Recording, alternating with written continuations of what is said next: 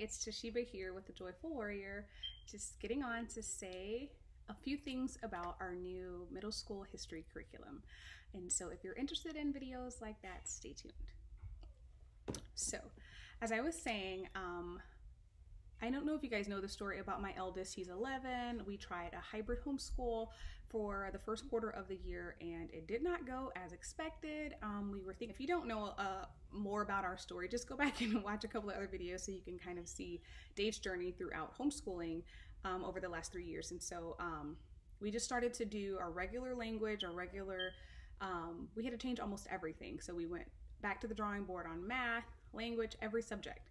But history was paining him because he really loved history before, and we used Abeka before. We even used Sunlight for a small portion of the time. But anyway, Notgrass was not on the radar. And so I actually have never done this, maybe twice actually. This is the second time that I've done this. I reached out to the company. I've heard people say this and I've never done it because I don't think I have this huge following of people, you know, maybe like 1,600 people on Instagram that are like, I don't know, maybe 1,000 of those are true followers. And I probably have half that on YouTube.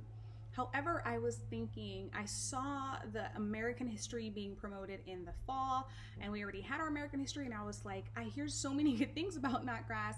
Why hasn't it ever been on the radar? You know, for the past 3 years, I've tried almost everything, right? And so then I reached out to the company, I filled out the paperwork, even still like with angst, like what if this doesn't work? And then I have to give an honest review. But I downloaded was it 3 chapters? I don't know. You can do the free download. And we did it for a week. And I was like, oh my God, let's not be like the homeschool, have all the things mom. But he really likes it. Of course, Mikey really likes it until he doesn't, right? So we've been using this now for 9 lessons. And let me tell you, if he asks to do this first before doing other subjects, just saying, that doesn't happen very often, and so I'll show you. So when I reached out to them, I didn't know what they were going to send because I was perfectly willing to buy it, but I did want to do a review of something that I tried for longer than a week or 2 and then give a review saying, oh, we love it, and then turns out we don't love it, or we do love it, but it doesn't work out for that child. And so this is actually Adam to Us curriculum package, and here's what I got. And I'm so excited because it's been 9 weeks and not 9 weeks, I take that back. It's been 9 lessons. So we've been using it consecutively for 3 weeks and you'll understand why in a second. So this is, sorry about the glare. This is the first book and this is the child's, everything is included in here, which is great. I love an open and go. That's the first part. And then this is part 2. And honestly, when I when I YouTubed, because I'm infamous for watching videos on things, I didn't see a whole bunch of this being promoted on other people's. So that was the main reason that I wanted to review it, because I don't see many videos like other brands. You see so many people reviewing it and saying good or bad things. I didn't see any. I think I might have found one. And I asked her about it, but she didn't get a chance to reply before I reached out to them. The next one is Our Creative World. And then there is a timeline booklet.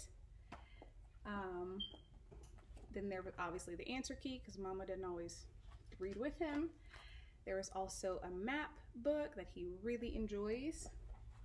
And then there are the lesson reviews, which is where the 5 questions a day come from. And then there are the student workbook pages, which are the fun exercises. And so just to give you a little bit of background, Notgrass is a Christian publisher, and so you're going to be getting a Christian worldview, or a biblical worldview, I should say, of history. So I would say I have followers who are Christian and secular, and I love them all. However, if you are not looking to have Jesus as the center or God as the center of your history, this is probably not going to be for you. But if you're like, you know, most of the tribe that I follow, this is going to be exactly what you want. This is also following a Charlotte Mason styled. It also, I think it's a part of the delectable smorgasbord of things, as I like to say, because it is a couple of things that it is that a few Charlotte Mason programs that I've tried isn't, is that it's open and go. And so a lot of times I'm a nerd and I love to read, but sometimes I'm reading myself into fear, where I'm reading so much about the information that I can't utilize it properly, if that makes sense when it comes to you kids. So From Adam to Us is the name of it, and it came with all those goodies. And I even was tempted to order, they even have it on MP3 where you can listen to the chapters being read. The chapters are no more than 4 or 5 pages a day if you want to do it that way, but we're not doing it like that. So I want to just give you a peek into what it's like. And they have perfect, sorry, that was my cell phone. They have perfect samples on their website so you can go and look. And so this is what it looks like, the table of contents. Hopefully you can see that, or just pause it so you can take a look. And it starts with In the Beginning. Unit 1, Unit 2 is A Fresh Start for Mankind, The Fertile Crescent and Beyond, Civilizations Across the Globe, and so on and so forth. I'll show you this spread of it so I'm not redundant in reading things to you. And so there are 15 units in here, and I believe there's 15 units in the second book, but I'll show you in a second. There is an introduction. This introduction is to the student, and my 6th grader is able to read this on his own. I neglected to say that this is geared to, I think, 5th to 8th grade, and if my son was in 5th grade, he could have totally done this. Then there's a little note to the parent right here, so most of it was today. Then there is one of these. Who doesn't love this? A how to use this curriculum. And From Adam to Us, it says it's a 1-year world history and literature course designed for students in grades 5 through 8. I just said that. And there are daily lessons written in narrative style and richly illustrated. I'll get to that in a second. So it's going to go over these major events from a biblical worldview. All of the instructions for what to do each week and each day are included in the main lesson of the text. So here is this. I won't read this, but again, you can go and print this very thing. I didn't print ours. I only printed the work part of it, but what I did was put it on our iPad and save it. You know, you can temporarily save things. It gives everything, guys. I'm showing you the things that you can get from the website. So if I were you watching this video, I put it on pause, go to their website, pull it up on like your phone or an iPad, and then watch this along with. So From Adam to Us literature package, you can order or you can get it yourself. We actually didn't order this because we already had the Golden Goblet that we checked out from the library. So the first one is the Golden Goblet. It goes through Aesop's Fables, and there's like 3, 4, 5, 6, 7, 8, 9, 10 selections of literature that they've chosen that are very popular. You've probably seen them on Sunlight and even on other curricula. These are very popular, very well written literature books and guides, and they even give you questions to ask, so you don't, like, at first I was thinking, oh, he's gonna read the book and then how am I gonna ask him questions if I don't read it? Then I have to go to a separate place like Pinterest and, you know, follow the rabbit trail, and I don't want to do that. But it talks about the literature. It's actually optional. You don't have to do it if it's too overwhelming for your child. So again, there's so many different elements to this that you can use. It tells you how to use it. It's done on a daily basis, but again, because I was easing Dave back into one of the subjects he really loves, I didn't know how much of this he'd be able to do. Knowing that there is reading assignments, which is first, there's also some separate reading assignments, and they're not every day, maybe twice a week, from Our Creative World that gives him a little more insight into, like, he had to read something about the Hittites and about Babylon. That was a separate reading. And I'll give you an idea of what those stories can look like. So here, so one day it would be read this selection in comparison to what was written in the book, if that makes sense. Like he read this one, The Chronicle of the Reign of Sargon, and so it gave him a little bit more in-depth and insight to what these historical points we're talking about. It is, I should say, a gentle approach to history. There are not a whole bunch of dates that they need to have memorized. These are just kind of giving them, I would say, a summation of what happened, which is differing significantly from BJU, who gives, you know, 10, I would say minimally, 25 to 30 questions every single lesson about something, kind of grilling it into their head of what happened during this time. Not that that's anything's wrong with that for a student who needs that type of understanding, but my son isn't that way. His processing needs to happen naturally, so he loves reading these things as a story.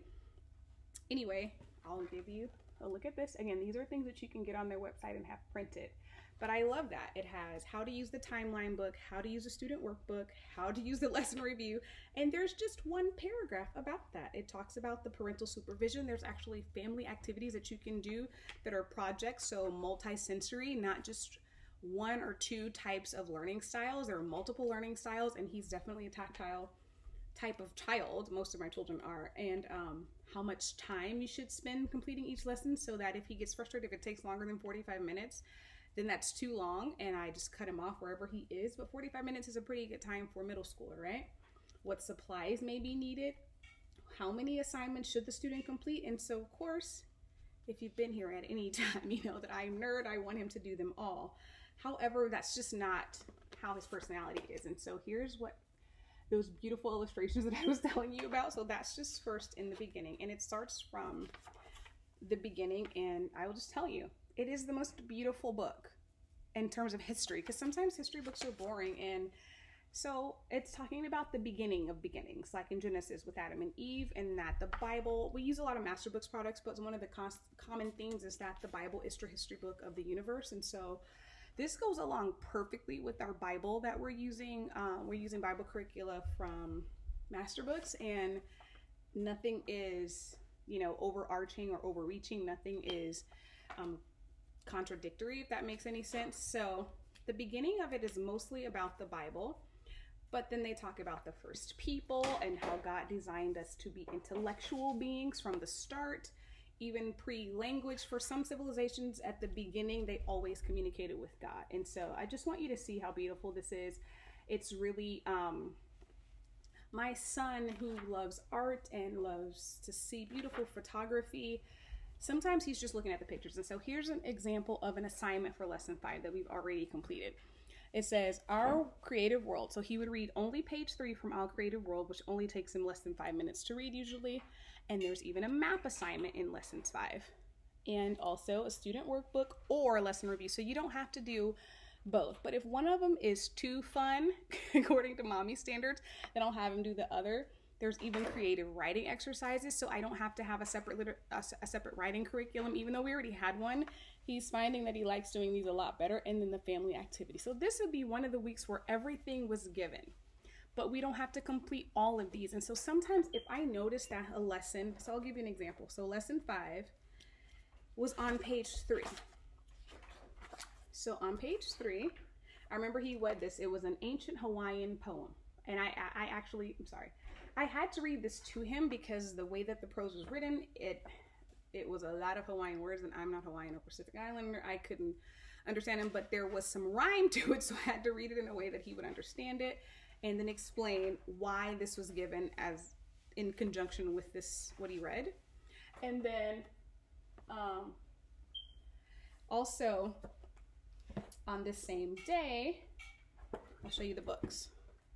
There was either a page from the student workbook, and I'll give you an idea. We haven't written into these yet because I kept waiting to do the introduction. So this was what lesson 5 was. So this would be a fun exercise for me. And so when he did this one, I was like, okay, you can't just do this. But on a day that he kept history for last, because sometimes I make him keep the good things last. Move, Dylan. And if he keeps the fun things at the very end, and I think he needs to do some other stuff, then of course, you can see lesson 5. There are always 5 questions, and they're questions that only one less than that, maybe 2, might have an opinion, but most of them come directly from the text, and I want him to go in there as a middle schooler and write verbatim what it says. Even sometimes it'll tell them what page to look on and describe it. I make sure that he has descriptive word, the whole 9. This is like homeschool in a box, right? Also, creative writing. So on 2 to 3 sheets of paper, write 2 or 3 paragraphs describing some of the wonders that God made. So this is more of an introspective thing of how he feels that, how this world was created by God, and what's for me, it would be beauty and majesty and that stuff. But for him, it's always like, it's architecture. He's like, man, God is so smart that he thought of this. So anyway, this is just kind of an introduction just to show you how many books, and you know what? It's not overwhelming. The other thing that he has, if I can find his backpack is right here. I make him keep all the stuff in the backpack. This may not be it. I don't think it is. So another time in there, you saw that this is actually a science one, but he has a notebook similar to this one. And inside of the notebook, if he has, on other days, you will see 5, never more than 5 or 6 vocabulary words that some days he has to write the definition, and other days he has to write what he thinks those words mean in context. And I appreciate that. So not just, the run-of-the-mill middle school. When I was in middle school, like most of us, there was a lot of definition writing. There was a lot of vocabulary text. And so with this, he gets to feel what it's like to be in school, because in middle school, it's a lot of what we did. Even when I taught high school science, we did a lot of vocabulary. That's just what science involves. Well, this time he's able to synthesize that and put what he thinks the word meant. And sometimes I make him go back and read. It never takes him more than 10 minutes to read it. So I said at the beginning, there's an MP3 that comes that you can purchase that will allow him to listen to it. There's an MP3 where he can listen to it, but because each chapter was no longer than 5 pages, we didn't need it, and it gave him confidence because reading isn't necessarily his thing. And so I'm just telling you, when you want to give a positive or just an honest review, and you try something out for a couple of times or a week, and then you're like, ugh, I want to say something nice. Well, I can really say we had it, and now we're on lesson 10, right? So you would think that would be 2 weeks later, and we've already had this for, I don't know, I have to check my Instagram. We had it for a month, but because some of the lessons, I want him to go more in depth. So he'll do the one day we'll do one fun worksheet, and the next day we'll do the writing assignment, and then we'll break it up. Am I trying to finish this by the end of this school year?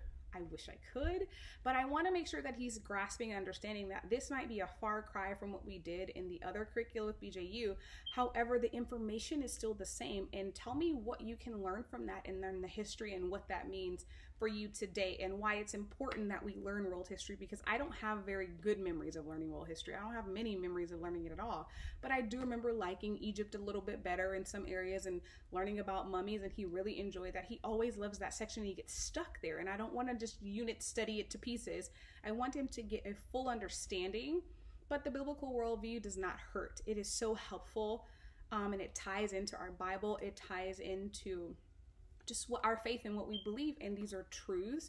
There are other times I purchased this before I got the this curriculum, and ever since, you can see it's still in the bag, I have not used it. But I got this because I know that he's gonna go back to school eventually, right? And this is kind of a secular history book, which has wonderful things, but they match up. Most of the time it matches up, other than the millions of years type of theories. But we haven't had to use this. I'm sad, but at the same time happy to say that I read through this to try to, look at the page I turned to, of course, secularism. And I like that I can send him to do research himself, so that when he gets out there that he is kind of, I don't know, as Christians we try to prepare our kids for the world and what worldliness might be or secularism might be to their own faith. But in these books it's a naturally occurring thing, if that makes any sense. I don't know. I hope I'm not beating the dead horse. Okay, terrible example. But so far in 9 lessons over the course of 3 weeks that we've been using it, maybe 4, and I'm not rushing through it. I'm taking our time because I know that I'm going to use this with my one child who's going to stay home for school next year, and he's going to be in 4th grade. But I've already had plans of how I'm going to use it for him, and how my son has taken ownership of his own history. And I know I get on here and I say I'm going to keep it short, and I purposely didn't say that from the beginning because I wanted to give it a thorough look through, and you know, I got to talk about it. But we really love it. This is the one, we changed everything, but this is the one thing that he doesn't mind doing every day. I'm splitting it up to make sure that he's really remembering the things, because again, with processing, he'll read something one day and the next day it's like he didn't read it. And so sometimes we're taking 2 days to do something that was intended to be done a lesson a day. It can, for a neurotypical child, this could be done 1 lesson a day. You pick one of the things you do. It could be very simple. There are unit tests, and there are quizzes that you can give him. I haven't used those just yet because we're new to it. I kind of want to ease him into everything one by one. I showed you the booklets, but I didn't go into them in depth. If I'll just give you a little flip through, this is what the map book looks like. Hasn't done a lot of mapping in the other curricula that we've chosen previously. So this is just, you can see the directions at the top, and then he'll just do that. I'll show you one that he's actually completed. Very simple. It's not a lot of coloring, but it's like finding things that correspond with what he just read. Again, for him, it's helpful because he doesn't forget these things, and we read about these in the Bible. Here was a little bit of coloring that he had to do, but there's never just times where he's just coloring an entire map. I think only the first day so far where he had to do a world map, which he enjoyed, identifying the continents, kind of like a review. I'll go to the back and let you see a little bit when we get into other countries of how much more information is written here versus what you have to do. It's not overwhelming, and that's what I like about it. I know this video is kind of going longer than I expected, but I just wanted you to get an idea. We actually don't do the timeline. For some reason, with the way that his mind works, putting something on a timeline in chronological order does not help him remember any events. And so I have not made him use this, but again, I am planning on using this for the rest of my younger child's homeschooling because it's so thorough. And again, I did buy this book. I'm not against using any secular materials. I'm always trying to compare different facts or truths or certain other beliefs with ours, but so far I'm just loving it. My son is loving it. I did not expect to love it. Again, we're only 9 lessons in, but we've been doing it over the course of 3 weeks, maybe longer, and just breaking down every chapter. It is, you know, one of my favorite things about curriculum is that it's open and go. For a mother of 5 with 5 different personalities and a few different learning styles, I need something that just says open it, turn to the first page and go. Like literally I need that. And this has been such a blessing to us. I am so thankful to Charlene over at Notgrass for saying yes, considering I don't have this huge following, but I know that all of us have some type of influence. And if you've been looking for history, that's world history, that is, I would say if I could combine some things, I did not use Story of the World book for maybe like a couple weeks and I did not love it because of the narrative version, but I would say it is a bite or a taste of Story of the World coupled with the ease of master books with all the knowledge of BJU. I hope that makes sense. So it's like they've taken the best parts of history and meld them together. And we've even used Abeka for history. Abeka was really about knowing the facts and not necessarily real life, melding those things together. And I didn't think of that before I said it, but that's kind of what this curriculum is for me. It is, I did not love Story of the World, and it's great. It's just for multiple age children. I did not love BJU. I loathe that it was more about writing vocabulary and just answering lists and lists of fill in the blanks and questions. I did not love that for my for my child who's not neurotypical. And master books, I do really love master books materials, and it's very succinct and it's very organized and it's open and go. And so I did not look into using master books history before this, but I would say if you could take those 3 and put them together in one curricula with the gentleness and loveliness and beauty of what Notgrass has provided, that's what you would get. I mean, I wish I would have said that first and then it wouldn't be a 20-minute video. But that's what I would say that these materials have been. If you want to get a little bit closer look, I'm going to try to do an over the head shot. After this, if I get, just respond down below what you guys are using for history, what's been working for you. If you want to see a little bit more up closely, I kind of just showed you the outside of the books because I don't want to do any type of copyright infringement on anything, but it is beautiful. It is lovely. It is open and go. There's so many elements, and I wished the only thing I wish I would have ordered it sooner. I wish I would have asked sooner. I wish I would have known about it sooner. And so all of my Notgrass mamas out there, yay, we gotta win. Because this has made my life so much easier and stress-free using this. And I'm just so thankful for it. I hope you have a blessed rest of your day. Thanks for watching. Bye.